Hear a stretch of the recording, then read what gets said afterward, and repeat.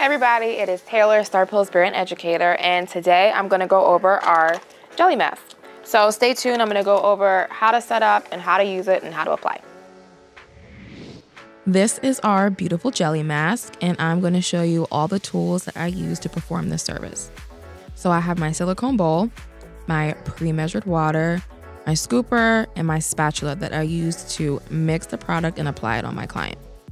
These are the Maystar boosters. These are great additions that you can add on for any client depending on their skin type and their skin goals post-wax. I'm going to take my clean, dry scooper and I'm going to scoop one full scoopful, and I'm going to clean off any excess product with the side of the bag or a clean, dry spatula. I'm going to put that product into my clean, dry silicone bowl, and then I'm going to add my booster of choice. For this client, I am using the hyaluronic acid booster. I'm going to add about half a dropper full, so about 10 drops or so. So I'm going to take my pre-measured water. This is 2 scoops. I'm going to add that to my powder and booster mix.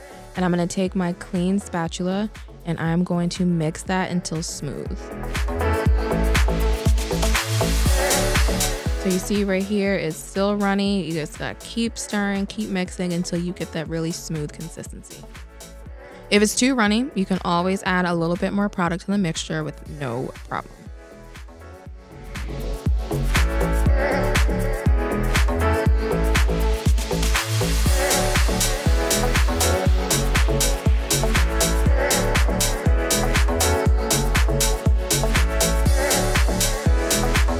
Once you get the consistency that you need, that smooth gel-like consistency, you're gonna go ahead and apply.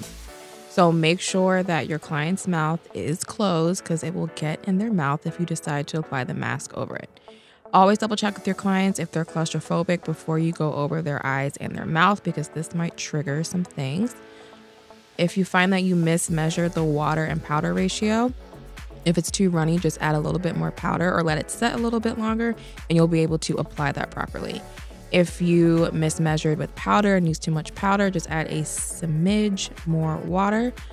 I try to apply as much as I can and then I go and smooth it out. You have to work rather quickly, but see, I'm keeping it thick, but then I'm going and covering up any little patches. She has an open wound on her nose, so I'm avoiding part of her nose area just not to irritate that any further.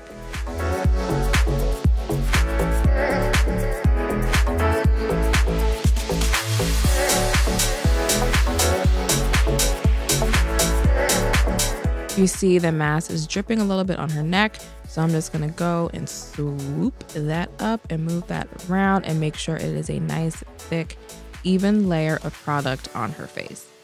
You don't have to use this product specifically on clients' faces. She got a full face wax, so this is why I'm doing it this way. You can do it on brows, you can do it in the Brazilian area, you can do it in underarms as well. This is gonna stay on for about 15 minutes or so, and I'm just gonna go in with a damp cotton round and clean up any edges. So if you get the mask in the towel like how I did, you can just go ahead and separate it. It happens, and then you're gonna peel that beautiful mask off, take off any excess product, get a clean hot towel, and remove any little bits of mask that may be left over.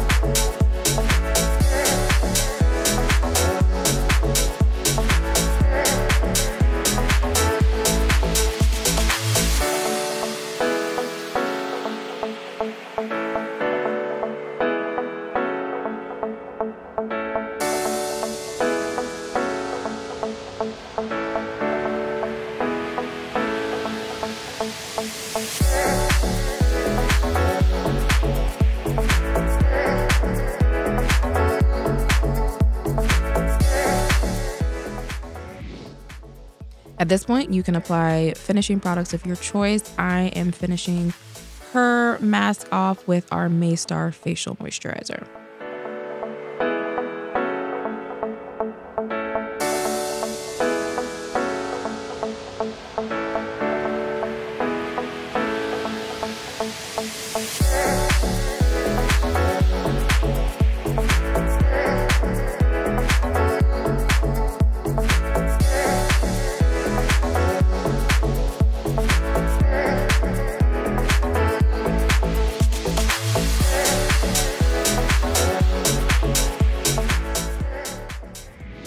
All right, everybody, I hope that helps. As always, if you need any further assistance or have any questions, reach out to one of our personal account managers at 305-907-0756 or email in at info@starpilwax.com.